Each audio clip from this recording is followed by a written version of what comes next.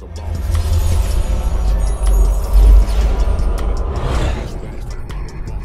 another podcast like this.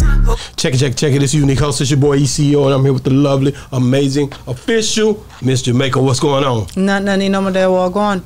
I want y'all to stop what y'all doing right now and go like, subscribe, follow us on all social media platforms. I mean, every single one. I mean, our TikTok, our Instagram, our Facebook, our Snapchat. You name it, we're on it. But check out our Patreon, because that's where you can find all our full-length interviews. If you don't want to see the clips, just hop on over to our Patreon channel, but our YouTube channel as well, membership.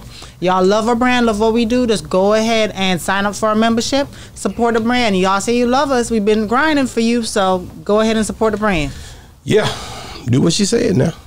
You know, we old, so y'all got to listen to us. I am. She's not old as me, so I'm the elder around this camp. Check it, man. Hey, man, we got a special guest for you guys today. You guys going to be in for a treat. You know, we always try to bring you people who are extraordinary. This young man has been working for a while, but now, you know, within these last few months, it's been some different people he's working. We're gonna get all in his Kool-Aid. You know what I'm saying? We want to know the flavor, man. For sure. Trey Haggerty is in the building. What's going on, baby? Man, thank you for having me. You better say it again. Thank you for having me, man. And I appreciate you for coming. Nah, for real. You know what I'm saying? Thank you for coming, man. You know, definitely researched you, you know, with you know, just wanted to know more about you. I've seen a few things that you've been working on. So we're going to get all the way into it. Miss Jamaica, what you got? I'd like to know, so born and raised, were you born and raised here in Dallas, Texas? Yeah, born and raised. What part? Born and raised. Duncanville. The Duncanville area, yeah. Really? So did you play football? From Oak Cliff to Duncanville. Okay. I played football. Yeah. In Duncanville? I played at Duncanville. Oh, wow. Yeah. What's that old coach name over there? The one head coach be keep going to state over there? He wasn't there whenever. Yeah.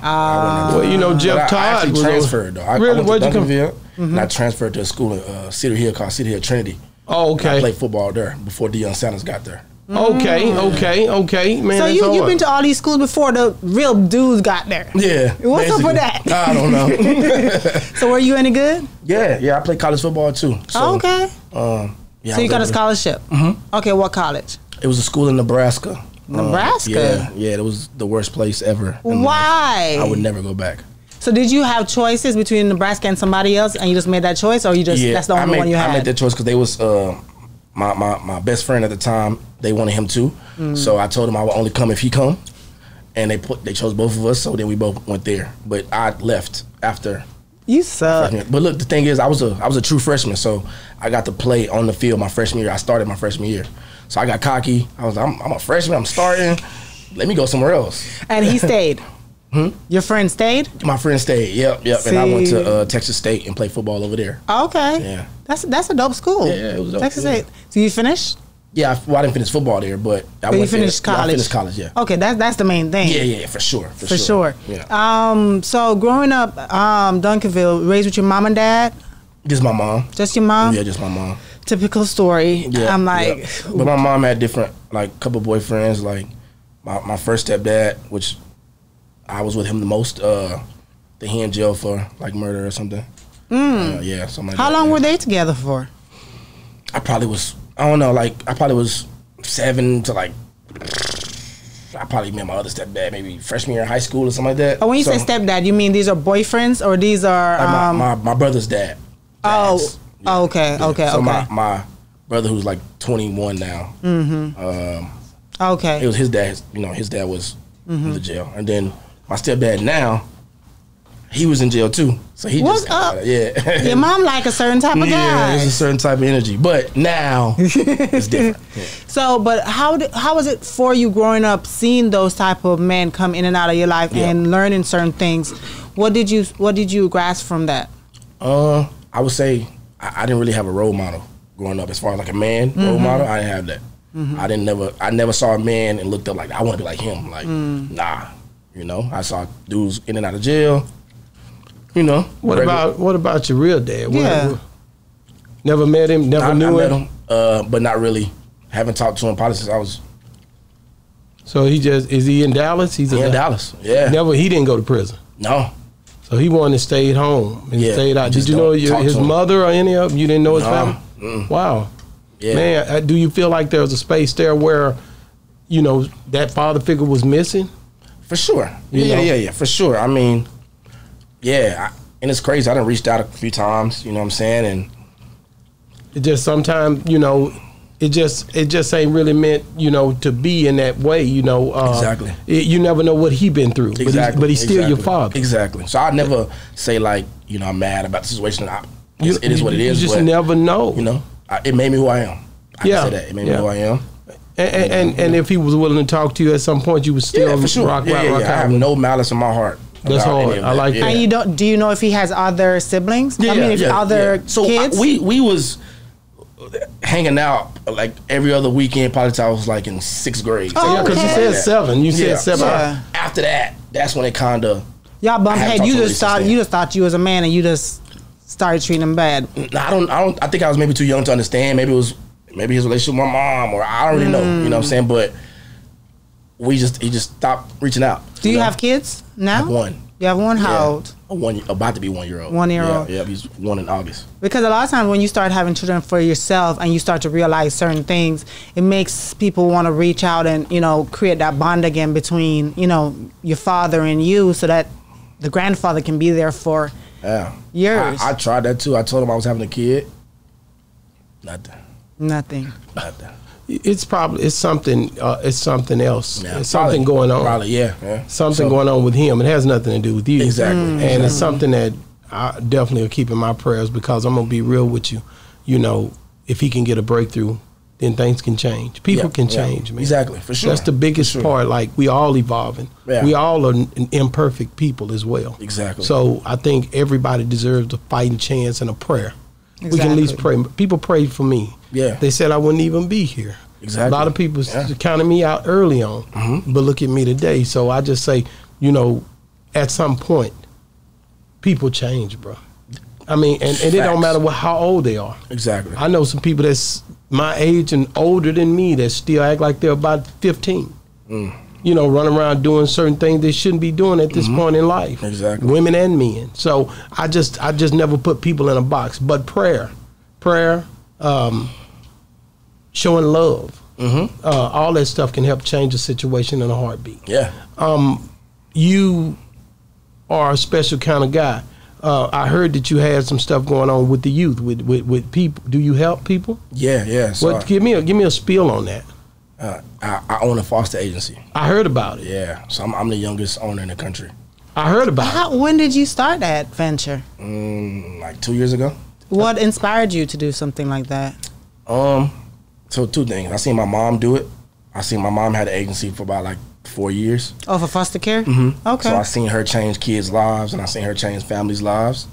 And then my little brother, he's adopted. And then I kind of had my cousins. So my aunt, she died when I was in like a sophomore in college, and that was like my mom. And the 2 children that she adopted, which is my cousins, when my aunt got into a car wreck, my cousins went to the system, and I ain't seen them since. Yeah, these are like my little sisters, you know. So it's crazy, but yeah, they're gone. Haven't seen them since, so it's kind of pushed me to do the same thing and just trying to help people. Exactly, help people, help kids, help families understand that system and try to do what I can. Yeah, because we always hear so many horror stories, but the other day, for the first time, honestly, it was a young lady that was our waitress, and she was like, she didn't have any bad experience in her foster care experience. And she went from foster home to foster home, and she's like, she didn't want to be adopted or anything like that. She said she had a great time there, but everybody else would say it was terrible. That's why I don't... Everybody got different situations, right? Some kids, you know, I might get a kid and we give them amazing homes. I have amazing families, amazing homes that give them that parenting they need. They don't want it. They just like, you know, I want to do my own thing. So some kids are just used to a certain environment, used to certain things, and then when you try to like, when you actually have something good for them, they don't really care for it. For kids in foster care, do they provide counseling for these kids? For sure. Okay. You have to. Every foster child has a therapist. They do? How often do they see them? Once every 2 weeks. Do you think that's enough? Do you think that's enough? Yes. Do you think that's enough? every situation different, right? I don't know. I think that's a great answer. Yeah, you know, I think like, that's a great answer. But what I can say, some kids refuse. Like, even though they have a therapist, they don't talk to the therapist. They kind of just sit there because they don't want to talk. But so, you know what that remind me of? What's that movie?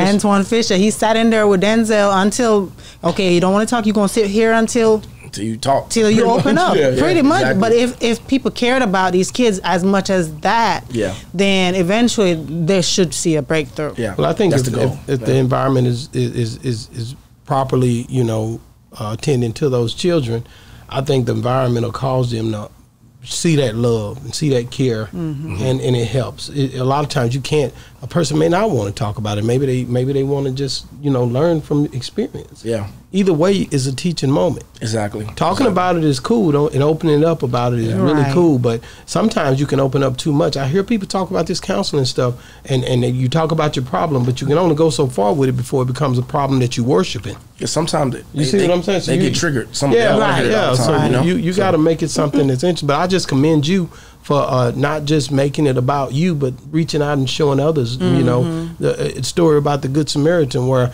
the religious people, the priest and the Levite went up the road on the other side of the road, but the Good Samaritan picked the guy up and put him on his beast and took him to the next town. Like, a lot of people are different. They may say they this and they may have an organization doing that, but they don't want to help the process. And just for you to say, hey, I've made that step to help kids who don't have a father or mother, or who going through a situation such as yourself went through, you want to help, and that's hard, man. Thank you. And what's the name of your organization? It's called Trusted Family Foundation. Trusted Family Foundation. And they can find it online. You know what's crazy? I never had to make like a social media, Instagram. No, like I already have families. I mean, I get kids every day.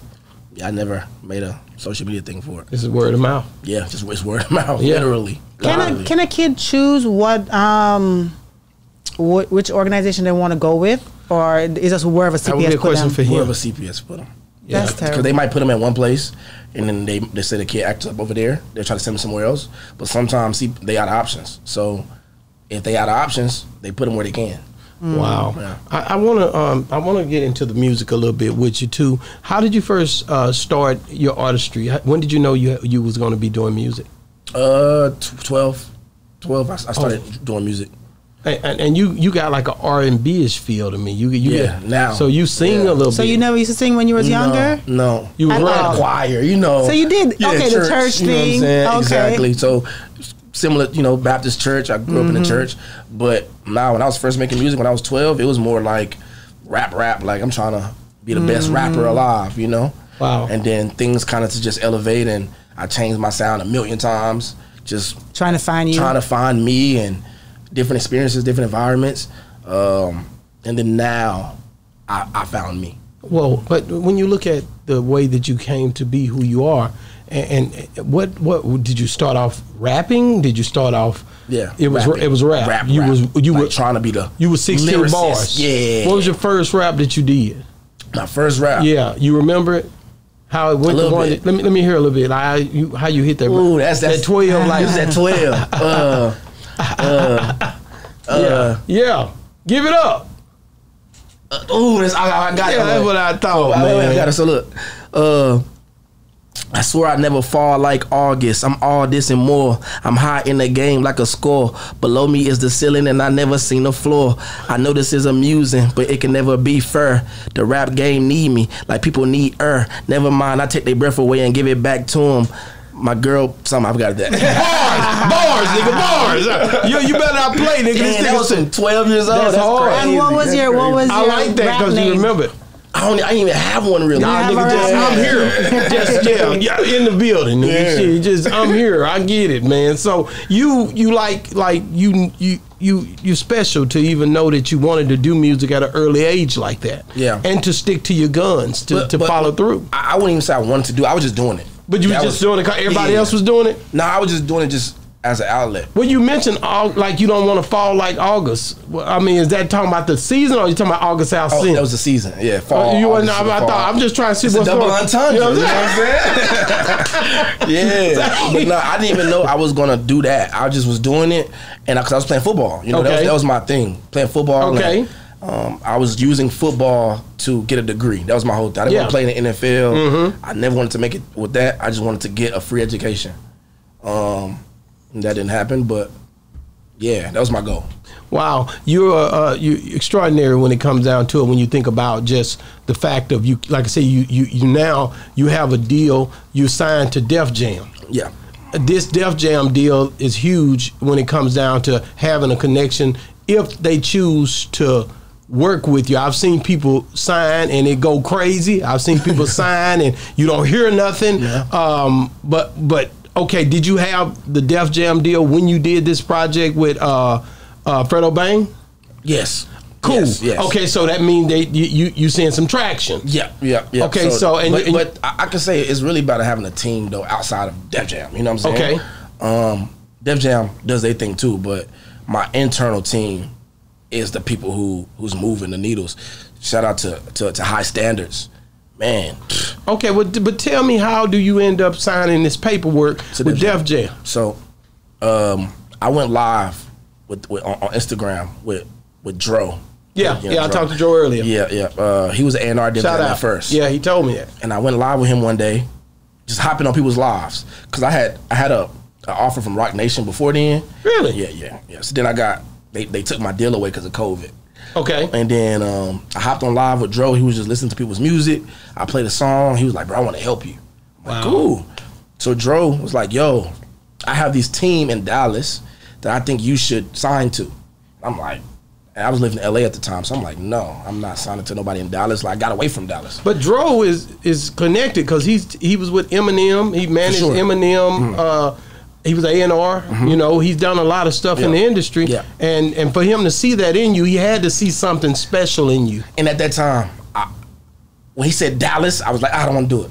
And that was just me thinking at first, right? So I'm like, he said, sign these people in Dallas. They dope. They come out of your city. You know what I'm saying? They understand what you've been through. And they making some good strides. And I'm like, I don't know, Dro. And he was like, trust me, just do it. And at this time, I had a lawyer who I got from Rock Nation.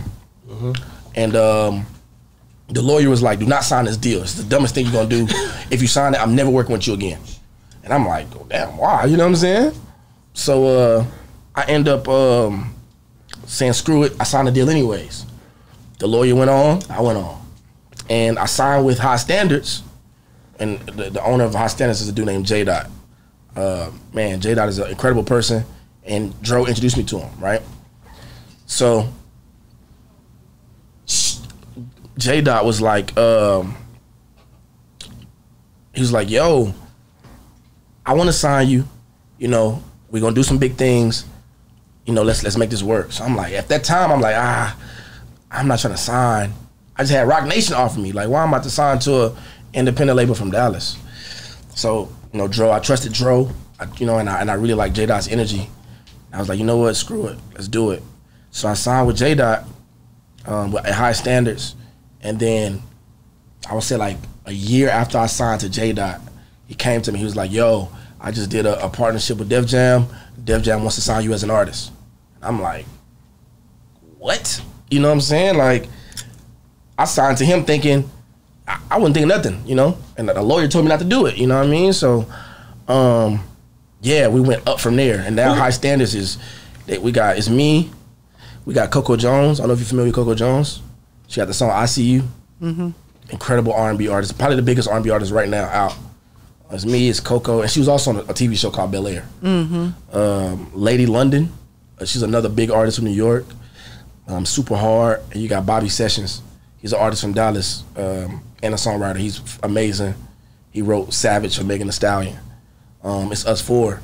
And High Standards is probably the hottest label for sure in the state of Texas.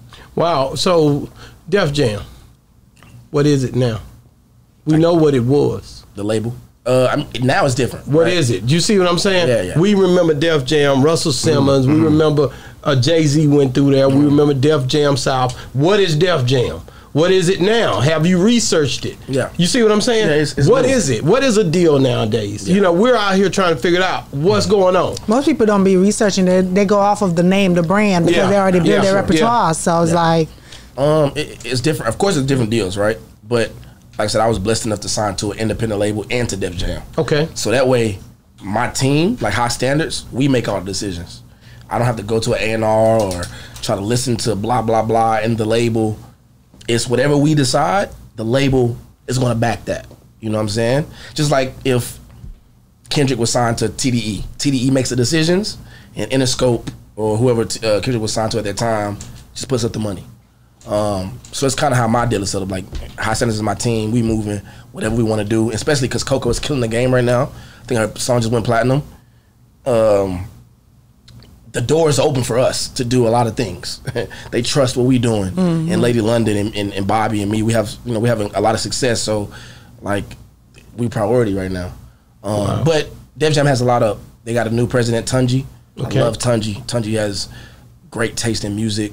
He came from RCA. Okay. I think he was an R&B cat. you Okay. know? So he came from the world of R&B, and now taking over Def Jam, he's built a different type of system over there. It's not the old Def Jam no more. It's like newer sounds, newer talent, young, hungry people in the building. Like it's different. Wow, proud of you. I want to ask you about Undivided Attention with you and Fredo Bang. Like, that's a banger. I mean, I love the feel. Y'all did that up in Cali, or where did y'all do that at? I made the song in LA. In LA, Mm-hmm. yeah. I made it in LA, and then after we finished it, I told my label, like, yo, this is one of the ones, you know? And they was like, yeah, we agree. This is one of the ones. And we just bounced back and forth, like, who we think fit on there. I was like, yo, what about Fredo? Like, you know, he gives something to the streets. He gives something to the women. You know, I need that balance. You know what I'm saying? It was like, yo, this is a dope idea. And Fredo happened to be signed to Def Jam too. Wow. So it made it even easier. You know what I'm saying? So yeah, it went from there. And Fredo's a good dude. He came and shot the video in Miami. It went up from there. Y'all kicked it in Miami. Like how was it shooting that video down in Miami? It was fire. Who shot the video? Legit Looks. Okay. Yeah, I've been shooting with them. They shot my Expensive Emotions video too. I don't know if you've seen that one, but Yeah, they did a good job. yeah, they fire, super fire. So Wow. they trust my vision. Like, even if I come with ideas, they're gonna make sure they make sure it happens.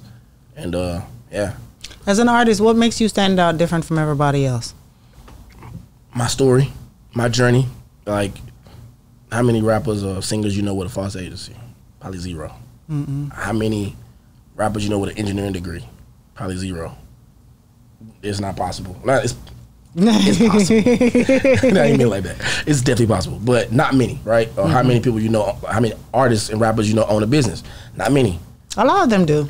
Some of them, not Yeah. all of them. But yeah, how many you know play college football? Not many. So I done did so many different things.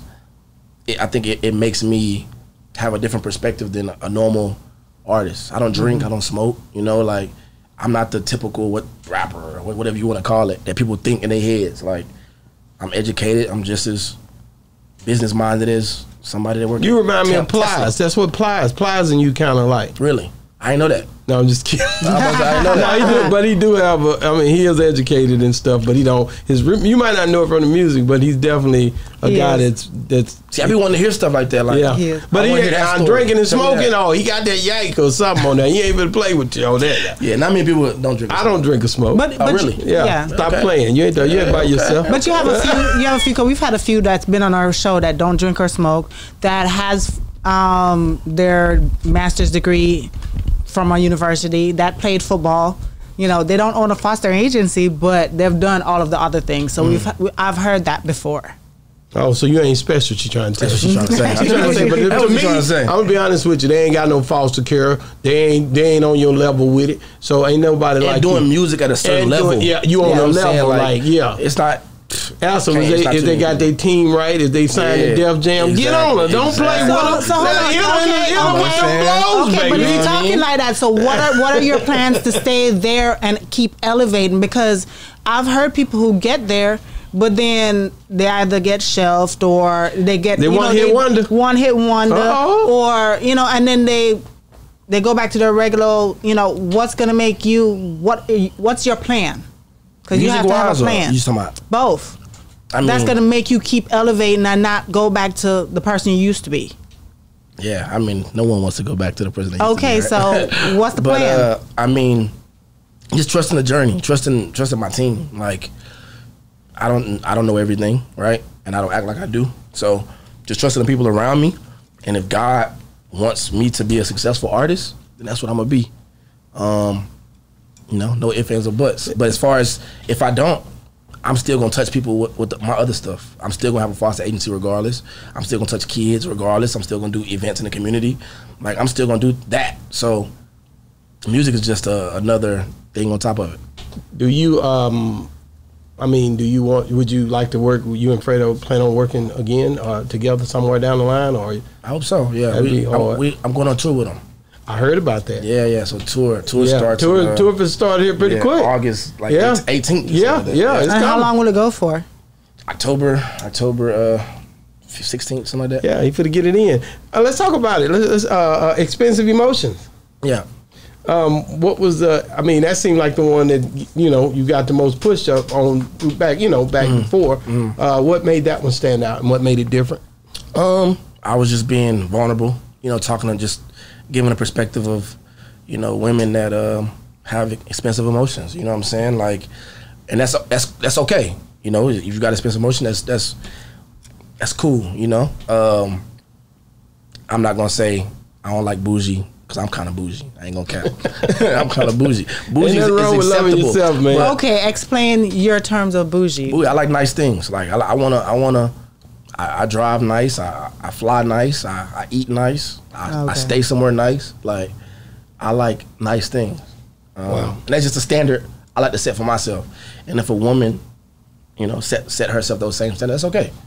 But it just depends how you lead. Like, if you lead with your heart and you pure-hearted, that's cool. But if you just a woman that, you know what I'm saying? It's all about materialistic stuff. Yeah, then now you got expensive emotions and I don't fuck with it. So that's hard. Well, two sides. Let's talk about two sides.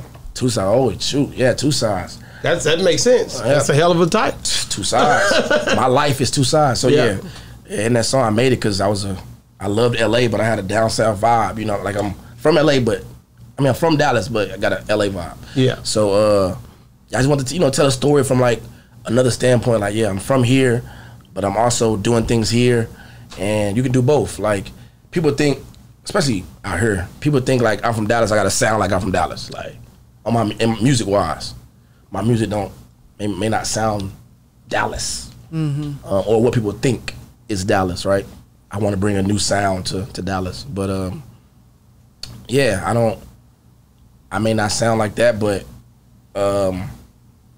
where do people say you sound like you from? You know how I go. Sound like this person. I just be like, oh, guess what's up? They don't know. They don't know. You don't usually do a lot of songs with features. This Fredo Bangles was one that that was something different for you. Yeah, I mean, I work with a lot of artists. Don't get me wrong, like especially on the songwriting side. I have songwriting for artists too, and we'll work on music. But to be honest, I be so busy just trying to build genuine relationships. I don't even be caring about the music. Like, I'll sit with a person, we just talk about other stuff. Like my best friends, they do music. We don't even got songs together. Wow. We just talk regular other stuff, life. Who would you like to collab with? Like that, if you could pick anybody, who would you think that you can make make history, make us one of those everlasting songs? You know what I mean? Yeah. Everlasting. There's a few artists. Name an everlasting song. That's ever. Man, I was talking to my homie about this other day. Like, I feel like now, what is an everlasting song? Cause I'm Happy by Pharrell. You play that all day. What's the most recent one though? The most recent that one? you feel like could be everlasting right now, like 2022, 2023. No. Nothing. People not digging. Not one song. Yeah, I don't. There's nothing that I can think of that just blew the waves. Anything? You know, your One One Love with Bob That's Marley. old, though. But it's He's still talking an about- everlasting song. Yeah, but I'm he's just talking saying. about recent. Right, Yeah, recent right song. now, What's I a know what he's recent- talking about, but I'm trying to get my mindset right. You got to be heavy. Like, Happy Birthday to You about Stevie Wonder. It'll never go nowhere. They're going to play it forever. I mean, I feel like in those times, music was different, right? That's what I'm moving digested to. Yeah, music differently. they took it So, different. do you feel like there's any songs right now? No, that because the generation that we're in right now, especially, you know, when you think about rap and stuff, it's all about the drill music and stuff like that. Those type of music is not going to be no everlasting songs. It has to be a song that you can play for occasions. Exactly. You understand? People can play them at parties, a dance song, a turn-up song, something that every time it comes on, it's just, you can't help but move. Yeah, I don't see that. none. I kind of agree. That's interesting. What you think? There's a few. Like What? What's the song with Recent. Essence? Is it Essence with Sing it. I got body. Yeah. I got body. Yeah, but that ain't that. What's her name? You think that's everlasting? I mean, it's you said It's not on no you level said like the that, most bro. song, everlasting song. I think. That's Oh, the yeah, only yeah. one. That's the one. You know, He I think. pushing. I know the pushing. song. You really reaching for that. But how stuff. long ago was that song come out? It's been a minute. Like 2022, Yeah, 2020. it's been a minute. Like that. Okay. Yeah, they'll It play sound that. like You know it. what I'm talking about? Essence. No, he don't know it. Really? I know that song. I heard the song I before, heard the song, but I don't that's know. not a song that I'm just gonna be. The reggae beat. Yeah. I got body. I forgot her name. The artist. But that's not a song Yeah. that I'm just gonna play every single, party or choose to pick. Okay. To play. Yeah. I mean, We got to do better, I believe. basically. We got to do better, man. The other generations, y'all just shorten the damn music up. Y'all got the songs going 2 minutes. Ain't nobody remember that. You got to bang this into people's head in order to get them to hear it. But you know what's crazy though? That you say that. This is stupid. Industry standard. Like even when you hear A&Rs, producers, everybody, they're like, keep your song shorter than 2 minutes. See? Like that's what everyone wants Because to do. attention span, they say that this generation attention span is short, very, very short. And It's like a minute. Even like when you look at social media, reels and stuff is a minute. So I ain't gonna lie, Shorts, a even minute. when I make music and I see if it's over 2 minutes and a half, I cut it. I try to cut it. Just because I've been conditioned to think this song needs to be shorter than 3 minutes. Damn. Not saying it's the best way to do it, but Y'all done messed up everything. But how hard you is and it your to get A&R them- buddies and all y'all with Def Jam and all these other Rock Nation, y'all get off the gas. We want a song. 4 minutes. But how hard is it to get your message across in a shorter, shorter span time? I mean, it's not hard. You understand how to make music, so you kind of know what. How But to it just do don't last long. It's just, again, No, it's it different ain't not. times. So people, this is a certain structure that they think, okay, this can do well. Because let's say I made a 4 minute song. Will people actually listen? Yeah, if it's good enough. If it's good enough. No. If That's you tricky. bring it hard enough and good enough, they will play that thing. It's got to be good enough. Y'all It has to be focus catchy. on my coochie pink and my booty hole brown and all this stuff, man. Let it go. But you know the song. Only reason I know it because it's crazy the title, but it ain't gonna be like it. I mean, when you first heard FNF, Yeah. it was gold for a minute. But there's always been crazy songs though, from But here I'm to just the end saying. of beginning But of at time. the end of the day, where is that one that you just don't let it go? There are artists out there. I think there's artists for everything, right? You do have the FNFs, I mean the Glorillas and the Sexy Reds, which speak to a certain demographic of people that they need that. I You think know? I'm just They old. wanna hear that. I'm just old. Let me make it. I'm just old. I'm just Let's old. talk about Vanilla Ice. What was he talking about? That nigga was Come on, straight up out of Dallas, wasn't he? Well, he said, "I push it." I mean, what Well, we you gotta talking understand about? it was fascinating. Ice, It was baby. fascinating to see Ice, a white ice, but guy, come on. a white guy with a little bit of pizzazz or a little bit of swagger. That's why that sold, and the beat was nice. So that's why FNF. So 'cause the beat's nice. And Yeah. yeah, you know. Yeah, you're right. You're right. No. Man, what's your top 3 artists of all time, dead or alive? Any genre. Any genre in any order. Or any genre, In any order. in any order. 3. Top 3, You can do it number 1. dead or alive. Dead or alive. Number 1, Typical. Wayne. That's my boy right there. Come on, man. Wayne. That nigga And number 2. Number 2. I give it to you. You did that. Andre 3000. Damn, boy. And number 3. Don't do it no more. Get on off the gas, boy. Don't do it no more. Any artist. Any genre. That boy hit that. I got. See, now I'm gonna go somewhere else because because you was in the South. Maybe like I'm so South driven. Who? Maybe like Beyonce. Ooh, that nigga, that boy is my favorite nigga right there, boy. Yeah. Because you stayed in the total South. That's why He wasn't in the Midwest. Oh, yeah, we're in the South with it. He wasn't in the. No, that boy in the South. South. Y'all, Boss Talk 101 is in the South, y'all, and check it, man. Trey just showed y'all the truth. You know what I'm saying? Haggerty is in the building. Def Jam made the right decision. This young man is gonna go places. You know? Thank you. For real. Thank you. But no, man. If you could go back, man, and you could, go back before college, and you could go back when you was getting ready to get out of high school. Would you change anything? Nothing. You leave it all the same. All the same. Man, that's all. In church, when you sang, what are you, a tenor or an alto or what? At that time, I was just singing. Don't do it. I don't even know. I was just trying to sing. Don't do it. She trying to set you up, baby. I was just trying to see sing. that setup coming. Yeah. You want to No, get that song. because I'm coming up. Yeah. I want to On hear the you rough sing me a side. song. Yeah. Listen, You want to give me a song? I am not. You want to sing for me? If I did, you would run out of here. I cannot sing at all. You from Jamaica? Yes, but I cannot sing. You can't sing At all. I thought Jamaican people could. No, they can't. They're not like us. But you can dance No. Yeah. a little bit. Yeah. Okay. Yeah. Okay. I've been married to her for 20 years, man. Yeah. He said, "Oh no."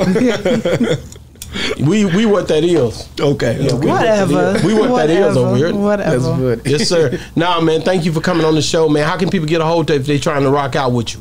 Man, just reach out. Trey Haggerty on all platforms. So TRAY HAGGERTY. Hit me up. Man, thank you so much, man. I hope we did you justice, man. Appreciate y'all having me, like for I real. said, man, hey, man, it'll be again. We're going to do this again. We're going to run it back. This family forever chain. This is. That's hard. That's hard, man. I love it. I love it. I take this serious. That is so dope. Y'all are my family. Whatever y'all need, whether it's, I want to know y'all. If Dro got to send y'all something, whatever it is, we're going to send it. And that's hard, For man. sure. Say, man, listen, man, thank you so much for coming on the show, man. It's been another great segment of Boss Talk 101, where the bosses talk. And we out.